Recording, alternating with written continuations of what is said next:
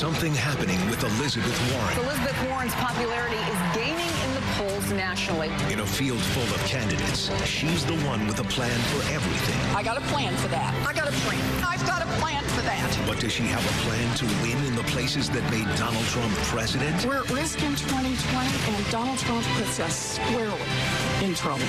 Live from Fort Wayne, Indiana, in the heart of Trump country, and all in 2020 Candidate Town Hall. I'm Elizabeth Warren. I'm running for president of the United States, and I got a plan to win. Here now, Chris Hayes.